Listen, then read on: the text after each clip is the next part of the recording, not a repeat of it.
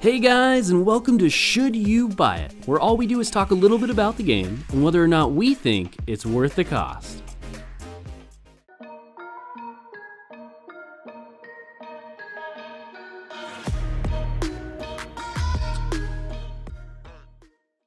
In this episode, we'll be playing The Forest, the open world horror survival game where you have crash landed on an island paradise. Oh wait, there's just one problem. The island is infested with mutants and cannibals. Now the first question that we always cover in these videos is what stage of development is the game in?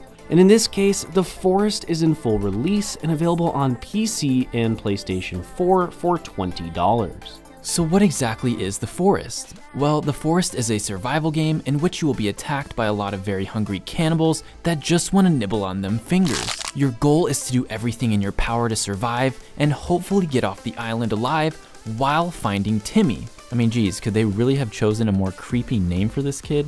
On the surface, the plot is quite simplistic, but if you're willing to look deeper into it, you might find that there are quite a few interesting parts to the story that you never knew existed. For an example, there is a camp where you will come across a blueprint of a church. At first, you may think nothing of it, but later you find out they were also once normal humans, which have now turned into cannibals. Now, as far as the main story goes, it basically boils down to finding Timmy by any means possible, and figuring out how to make it out alive. We don't want to go too much into detail here as it could easily spoil it for you, but if you're willing to explore the different endings and side plots, which are found in the notes, you'll find the story to be actually surprisingly good.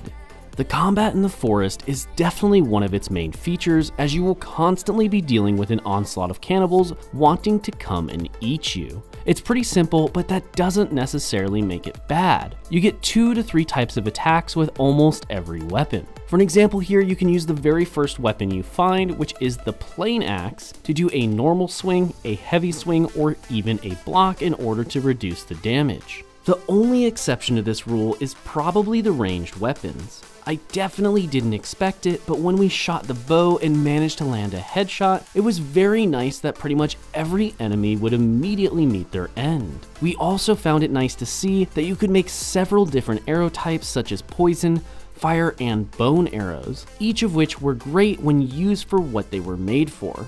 Speaking of which, let's move into the crafting. Crafting in The Forest has a unique twist to it. When you craft things, you will open up a big window that doesn't pause the game, I might add, where you can try to put various items together in order to create something useful. Once you have crafted something, you will remember it and see what is needed to craft it again by mousing over the cogwheel in the middle of the screen. Sadly, there's only about 40 to 50 of these recipes, and almost everything else will have to be found within the caves. The caves in The Forest honestly scared the living crap out of me. Oh god. Can I go back up? Go back up, go back up.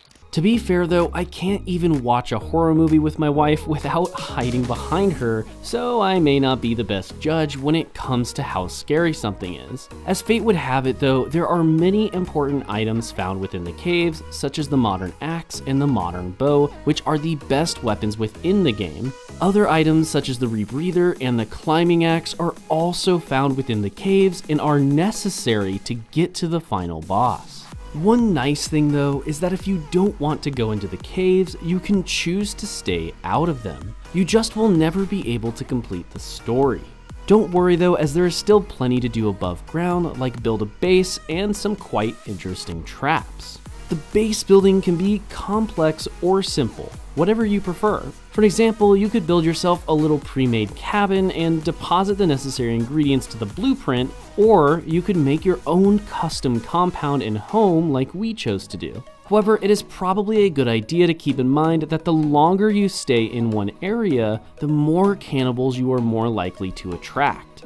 So now let's move into the pros and cons section of the video.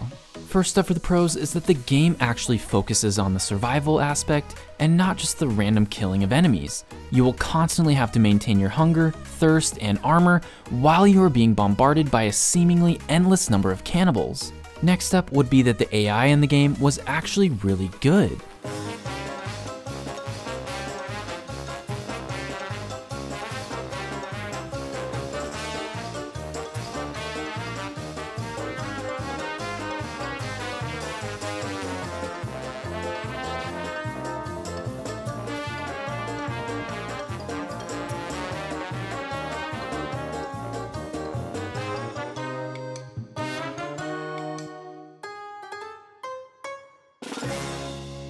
What I meant to say was that the AI was really unique. An example of this would be how if you killed the leader of a cannibal group, the rest would flee in terror, or if you stay in one place for too long, they will remember where you are and send more and more enemies to come and murder you.